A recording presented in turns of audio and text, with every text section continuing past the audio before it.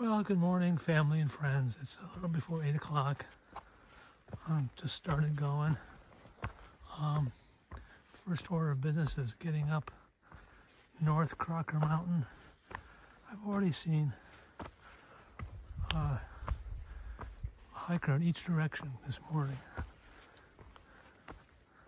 Then I've got to, at some point, arrange for a stay in Stratton so I can take a zero and do a resupply. But it did rain a little bit in the night, but nothing bad. It's gray and overcast right now.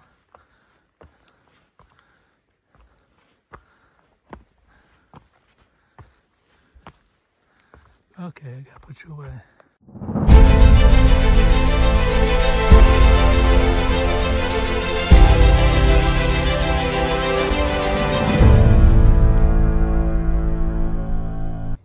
Before we get going, I would appreciate it if you would hit the thumbs up button at the bottom of the screen. And if you haven't already, please subscribe to my channel. Very much appreciated. Thank you. It's about 8:30, so I'm here on North Crocker Mountain. Still got to go to Maine Highway 27, 5.2 miles away. But I think it's all downhill from here. Usually is when you get coming to a road. It's downhill from the nearest mountain. I'll take a short break here. Catch my breath. Okay. It's about 10 of 9. Here's the view such as it is. It's still overcast and gloomy, so you can't really see much.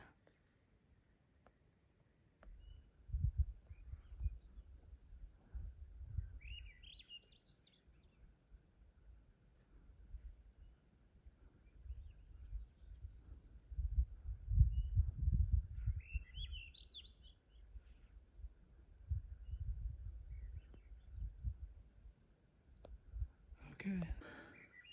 It's after 12:30 and it's so humid that the